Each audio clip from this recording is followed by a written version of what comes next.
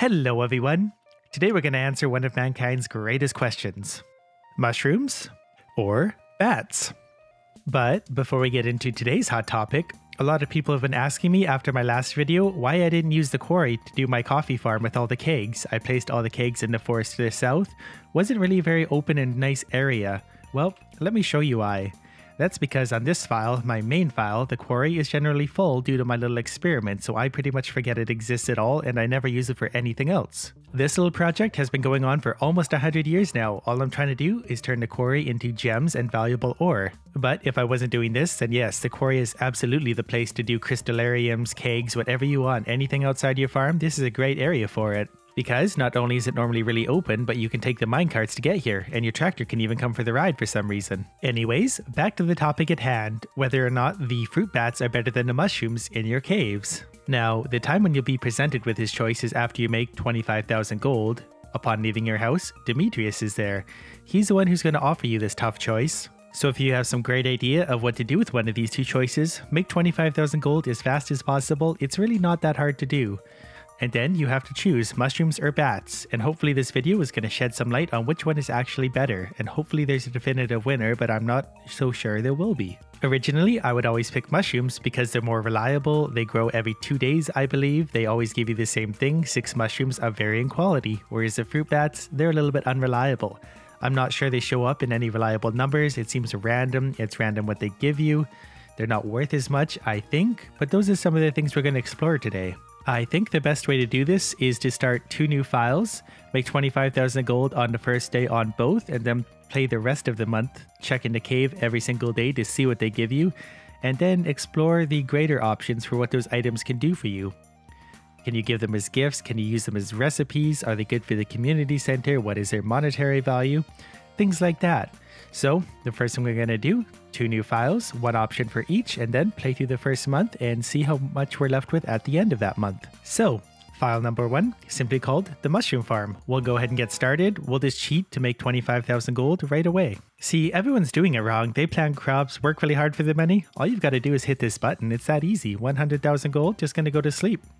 Actually, I'm going to see if Demetrius will show up right now. He probably won't. It triggers overnight. So we're going to sleep for the night, pick mushrooms, and go see what happens. Yep, work pretty hard for my money. And he's not here. Not entirely sure what happened here. Maybe you actually have to physically sell something worth 25,000. That might be more so the trigger. So I might have to start this one more time. Maybe the rain summons Demetrius? Nope, he's not here. Okay, so I'm presuming you actually have to sell something in the bin worth 25,000 or greater. That's not going to be too hard to do. All I've got to do is just spawn some items into existence and sell those. So we'll start over one more time. Well, there we go. Day 1 of a brand new file. So what we're going to do is bring some items into existence that are worth more than 25,000 gold. And I'm thinking maybe prismatic shards should do the trick. 999 of them, probably worth over 25,000 gold by my guesstimate. You can see the value there. Anyways, hopefully this works and Demetrius shows up. I don't know why he has to come after 25,000 gold. I mean, I know it's just a trigger in the game, but it'd be cool if there was an event behind it. Yeah, that'll about do it. 2 million gold. Might have overshot my estimate a little bit. Alright, Demetrius, hopefully you're here. Yes, there he is. So, this file is named the Mushroom Farm. Can you guess what we're gonna pick? I'll save you embarrassing yourself. It's mushrooms. Alright, so Demetrius should have set up his stuff already in the cave. I'm gonna have to clear a little bit of a path for both of these because I don't want to have to dodge all this crap every time I play. Anyways, we'll go take a look. I don't think anything is ready yet. I believe tomorrow is the first day it will be ready. Obviously, it can give you a maximum of 6 mushrooms. There is also something of a rumor that you can harvest mushrooms twice a day if you pick them first thing in the morning and then wait again till night. So we're maybe gonna try that right away. We're going to sleep on it tonight and then hopefully they're ready to go tomorrow. Interestingly enough, it's raining again today. It was raining on the last file when I tried this, and I've heard a rumor before that it always rains on the 3rd day, so there might actually be some truth to that. Anyways, nothing's happening here. We're just waiting for 40 hours apparently. Thanks to my UI info suite mod, you can actually see how long these are going to be. I didn't know that. Well, now I'm pretty curious. I want to sleep on it to see if it knocks that number down. It should be at about 38 hours by the time I'm in bed, so by the time I wake up tomorrow it should be closer. Unless you actually have to play through time during the day, which is also quite possible. Here we go again. It is the 4th day. I need to kind of keep track of this because when I do the fruit bats I need to hold a similar pattern to make sure it's a pretty fair comparison. Okay, these are all ready to go today. Apparently we passed 38 hours and about 24. So maybe the UI info suite is just a little bit wrong. Anyways, I need to make a note of what I found here on the 4th. Alright, so we've got 4 of these mushrooms, which are common mushrooms, and 2 of the red mushrooms, which are a little bit more valuable. We're going to pick these right away, and the UI info suite does not tell us anything further, so maybe it's just initially when they first show up, it gives you a countdown to when they're ready, and doesn't really do a good job of that either. So, one thing I am going to do is sit here absolutely all day and see if they spawn again. I'm going to sit outside though, where it's nicer to look at. 1 a.m. right there is displayed by my little thing above my head, and nothing's shown up again. So we'll sleep on it, see if anything pops up in the morning. Like I said, I think it's every 2 days for these, regardless of how much time you spend in a day. On the way, might as well clear a little path.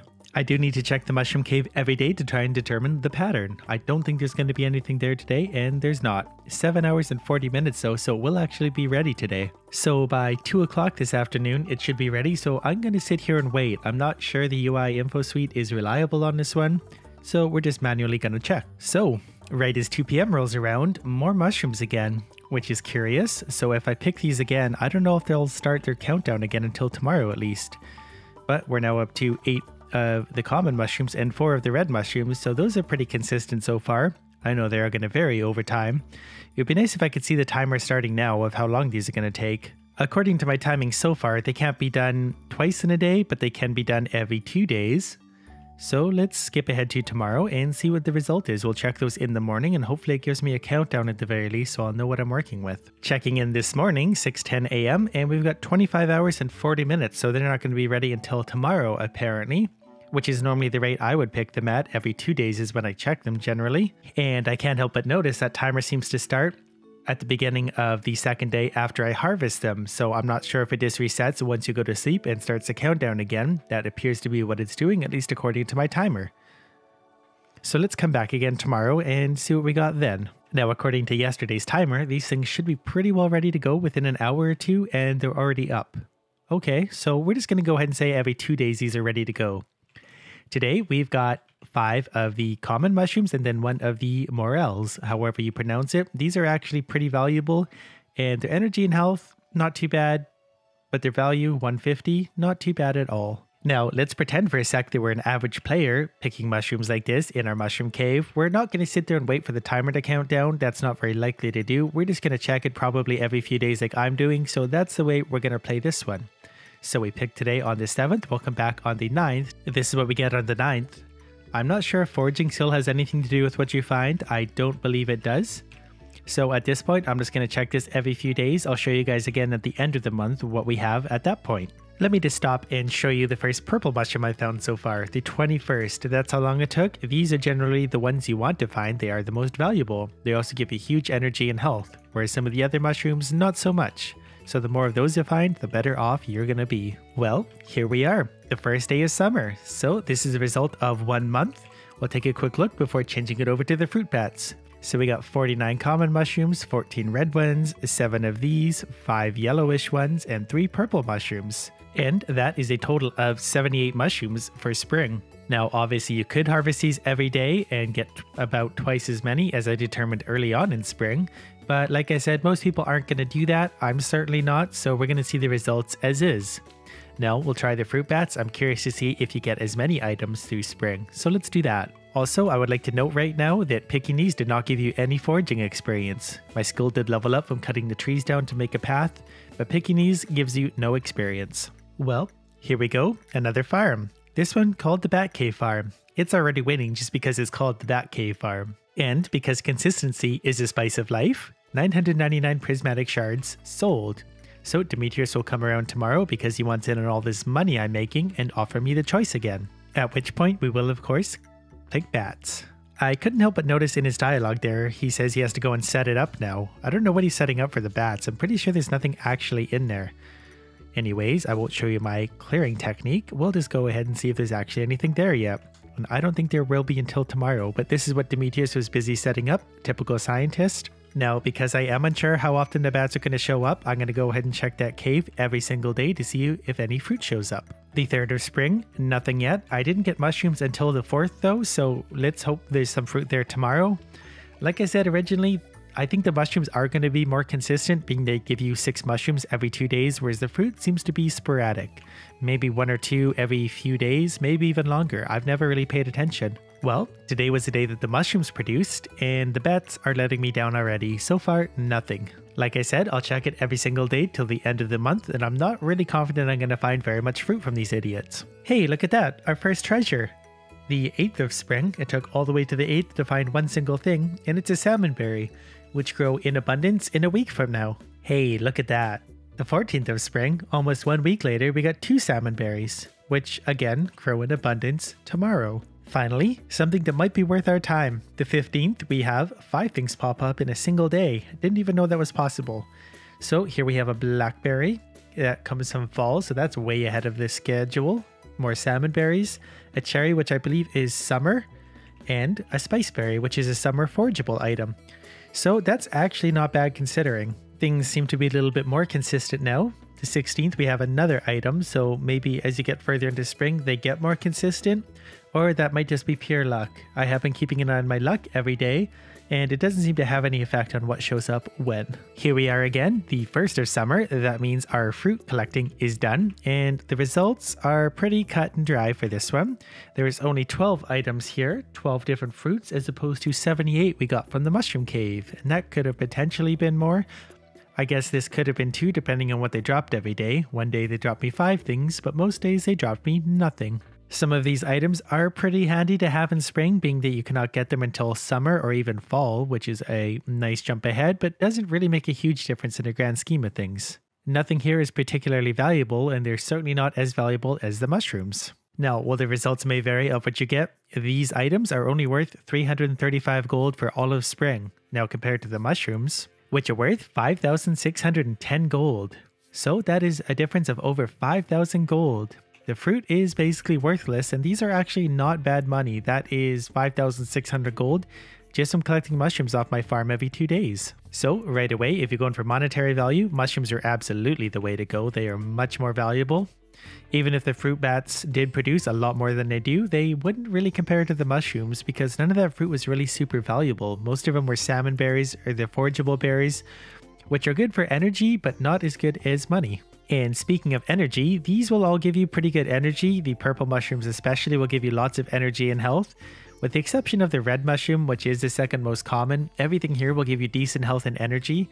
So if you're going for money, mushrooms is probably the way to go. They will physically make you the most money, and they'll give you lots of energy for going down into the mines, where you tend to be working to make more money in the future as well. The fruit will give you decent energy. Again, not as good as the mushrooms, and you get so many less that it's hard to justify. 25 energy is great, but if you only get 1 for all of spring, that's only 25 energy for all of spring. Not worth it. One place the fruit may actually hold an advantage over the mushrooms is what it can be made into, because basically any of this can be made into its wine or jelly form, which makes it several times more valuable. Takes a little bit more effort, but really all you gotta do is throw it into its appropriate device and it will spit you out more valuable stuff. Now, what most people have told me historically is that you want to do the fruit cave because it's really helpful for the community center, because most of the things you get out of the cave can be used for the community center. Well, that's true. If they ever spawn, just about everything can be used, but at the same time, about 3/4 of the mushrooms can also be used for the community center. Albeit the mushrooms are a little bit easier to find, depending on what farm map you have, how much time you spend in the mines, you can definitely find lots of mushrooms down there. So I would say the fruit has the advantage there. They are better for the community center, but not by the huge margin that everyone seems to think. But one place where the fruit should have a definite advantage is gift giving. Any of the fruit that grows from trees, such as oranges, should be liked by pretty much anyone at any time, like Shane here. Here you go. See? He likes it, and that's an orange, and that's Shane. He hates everything. And I'll wager that Willie likes cherries. Here you go, Willie, breakfast. This looks great, thank you. See? Everyone likes a fruit that grows from trees. Now, unfortunately, the fruit bat cave will give you not much that grows from trees. I got 12 items, 10 of which were not from trees. These are just forageable items. And apparently Alex has already received a gift from me today, so he doesn't get one. Now, let's see what people think of the mushrooms. Now, obviously, they're probably going to have a negative reaction to the poisonous mushroom because, well, it's poisonous. Here you go, Marnie. And I've already given Marnie a gift today. So the game's a little bit bugged. That doesn't seem very helpful to me. Maybe someone in here wants a poisonous mushroom. I bet Gus does. Marnie, get out of the way. Gus? Poisonous mushroom? This is absolute junk. I'm offended. So far, the mushroom gift giving not as good, but the purple mushroom is the most valuable rare mushroom. Does Pierre like it? This isn't exactly my favorite. See, people don't like the mushrooms as much. So from a gift giving friendship perspective, mushrooms are not the way to go. So I can almost break the cave choices down into two different play styles. One is for the monetary value like I like to play, and the fruit bat cave is more for making friends in the community center. We'll call it the community play style. But even the fact that it's not nearly as productive is a huge deterrent for me. It's nice to be able to pick mushrooms every day, have some consistent income, energy, whatever you want. Whereas the fruit bat cave, it might only give you two truly useful items every single month. It has potential to give you more, but I've never seen it be a big producer in any of my files. So, my grand conclusion to fruit bats versus mushrooms? Go with the mushrooms. The only way I would ever consider going with the fruit bats ever again is if I was doing a community center challenge where you got to finish a community center in year 1. That's really the only place you're going to get a benefit from it, and even then, not really guaranteed. Whereas the mushrooms are just really reliable, really consistent. They give you a lot more money, so I would just make the money and buy the things that would get you what the fruit cave would otherwise provide you. Just use the money to buy the fruit trees from the fruit cave, then you get both anyway. You get mushrooms, you get fruit, whatever you want. So there it is, the winner, mushrooms all the way. That about concludes this one. Hope you liked it. Thanks for watching.